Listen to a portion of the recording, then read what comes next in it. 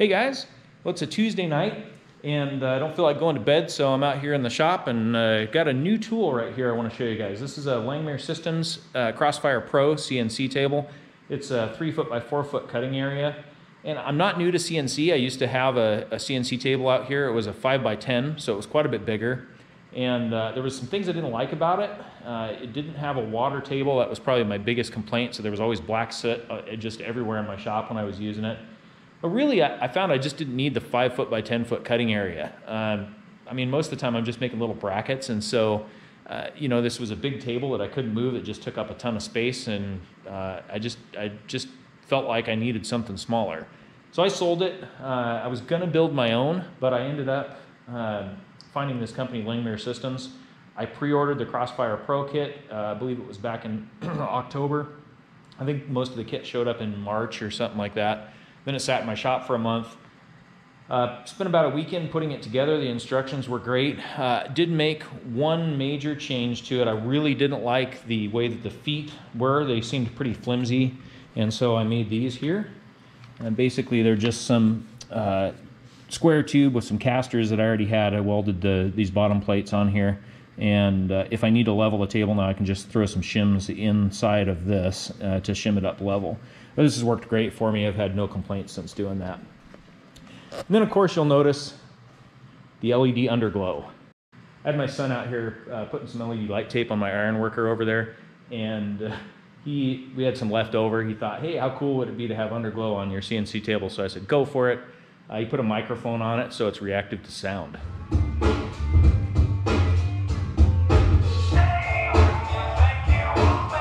Now I've already made a few things with this table. It works great. I have no complaints at all. You can see right here that both the X and Y axis are driven by lead screws, and also the Z axis as well. And I am running a Hypertherm PowerMax 65 with their mini machine torch. Get the 65 down here, and with the voltage divider, the CPC kit there. That all just plugs right in. There's really no complicated wiring to do. It was a pretty easy setup, really. And I don't know how many hours I've got on this so far, maybe, you know, 5 or so. I've cut out, I don't know, 20 or 30 things. I did some brackets for the city of Cannon Beach for a set of stairs. Built a bunch of picnic tables, and I cut out all the pieces for that. And I've got this old piece of diamond tread that I'm working on right now. And I've cut out a bunch of signs with that. I got right here. Right there, that one's one that I cut out for my business. I just took the time to turn the logo into a DXF file so I can scale that up, and I'll probably be cutting out a few more. I cut out some signs for the fire tools and the toolboxes on my truck. I've cut out some signs for some friends and things like that, but tonight I'm going to be working on some range signs for shooting range. Someone asked me to do that, so we're going to be cutting out 50, 100, 150, 200 yard signs. They're going to be 8.5 by 11 size, so not very big. I'm going to cut out 2 pieces, a face plate with the actual number cut out, and then a back plate that's going to be painted, and then I'm going to weld on a piece of aluminum tube on the back of that that's going to sit over a form stake or a piece of rebar. Pretty simple design, really. Let's go ahead and fire up the computers and get to it. Hey, whenever I'm doing something like this, the first step is going to be to actually generate the DXF file we're going to work off of. I drew all these up from scratch just in AutoCAD Fusion 360. Really not very difficult. A 8.5 by 11 square with some rounded corners off. 4 holes to make sure that all the holes are in the same spot. And then the actual text, I'm just using a stencil font. Then I just explode the text so I get the outline of that. I make sure to do the drawing in 3 separate layers. So the text is one layer, the holes are another layer, and then the outline is a third layer. And with that, I can control the order that the machine actually cuts everything in. Because obviously I don't want it cutting the outline first, because then I'd have a loose plate that's potentially flopping around in there. So I want it to do all the inside cuts first and then go to the outside last.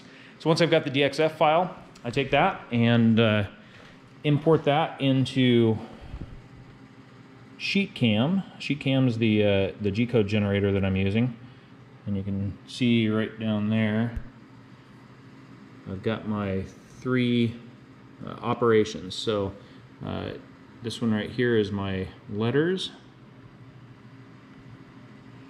The second one is the 4 holes in the corners, and then the third one is the outside cut. pretty easy. I'm running 40 inches per minute and 40 amps right here. And once I'm done with this, I go ahead and run the post processor up here that generates the G-code file. And once I've got the G-code file, I can load that into the Langmuir Systems proprietary software they have. Now on my old table, I was using Mach 4, and that worked just fine for me. I was using the old version of Mach 4 that did not have plasma built into it, and I didn't run into a problem with that. I just set it up as a milling machine and just had the spindle on, spindle off to turn the torch on and off, and that worked just fine. But I wasn't doing torch height control or anything like that. Okay, you can see the 50s in there. Now what I need to do is line this up so that my material isn't wasted. And the easiest way I've found to do that is to simply move the gantry to the starting position, just manually.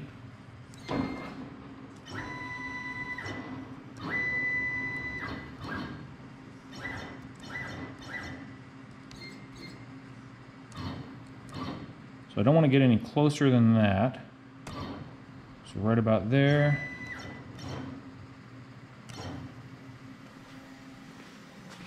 So you can see that's my starting point right there.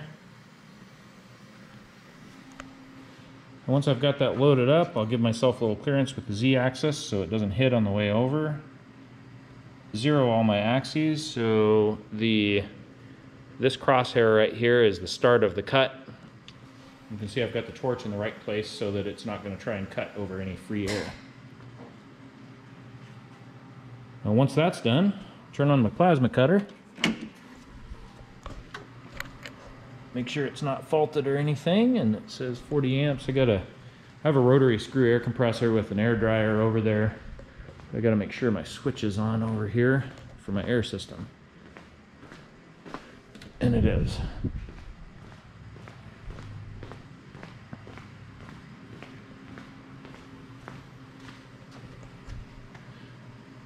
Okay, now that that's done, I should just be able to hit the start button.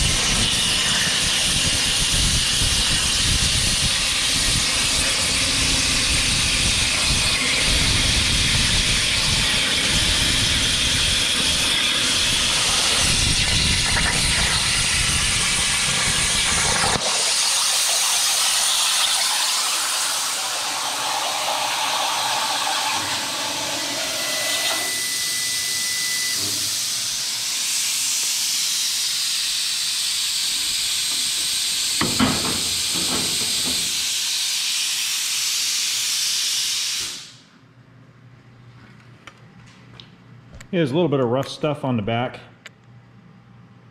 Basically, I'll just set this on the belt sander and knock all that stuff off of there, and then kind of sand down the edges and everything to make everything nice and smooth. And then we'll cut out the back plate and paint that and bolt everything together. But these plates come out looking pretty good. I think they're going to be nice and visible out there when people are looking downrange.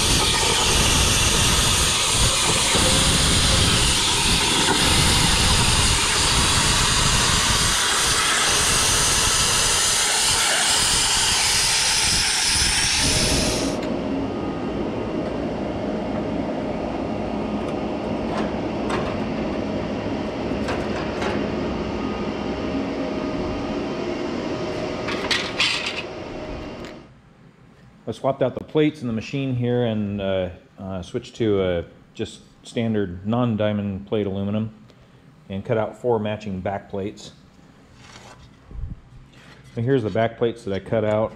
These ones haven't been cleaned up at all yet. So I need to drill the holes and then I'll place them on the belt sander to get rid of, they get just a little bit of a rough edge here. So we'll belt sand these and then weld a piece of tube to the back of them.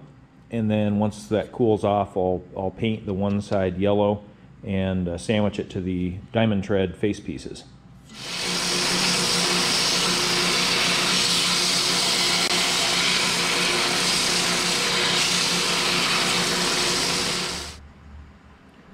Just a minute on the belt sander here and this thing looks pretty good. Really no hint left of the plasma cutting operation.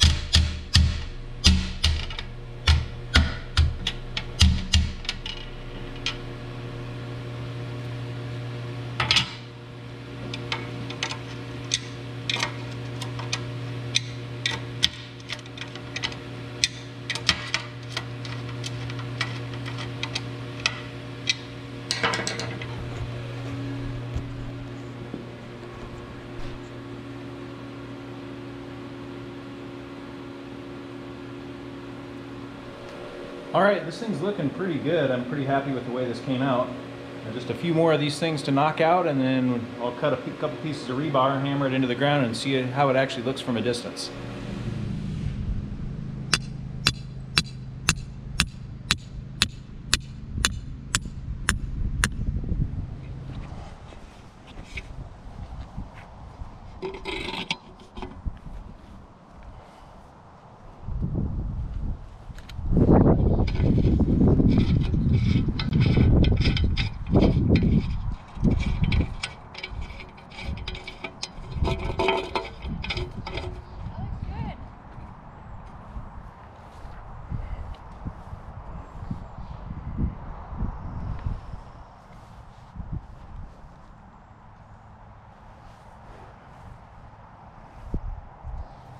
Well, I've successfully managed to drag this relatively small project out over a couple of weeks. The range signs have been done for a couple of weeks, but I just finished using the CNC table to make up some nameplates for my firefighters' bunker gear hangers down at my fire station. The backs are color-coded based on the ranks. They came out looking pretty good. Stay tuned. I have a pretty interesting project coming up. One of my employees accidentally hit a hidden fence post and some brush with one of my Nissan pickups. And so it ruined the front bumper, so I'm going to be designing a front winch bumper with the CNC table and kind of building that from scratch. So I'll set up the cameras and let you guys follow along as I work on that project. That'll be coming up probably in the next month or so. So thanks for watching. Hope you guys enjoyed it.